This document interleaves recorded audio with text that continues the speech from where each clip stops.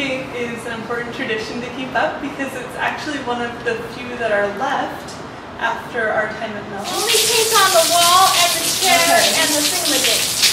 It's very surprising. Did you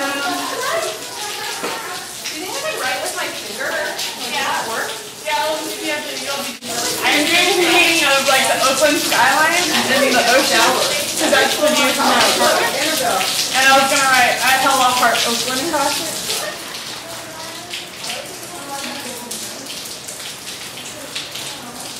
We're gonna do a cloud and then we're gonna write in my name. Does anyone want a ladder? You may not step on the last 2 steps.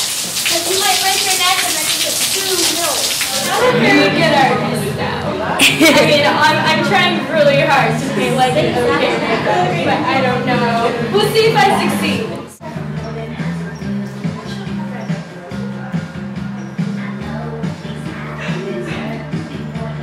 You get to write on walls and mark memories that you made like 4 years. You get to like legally defile the campus.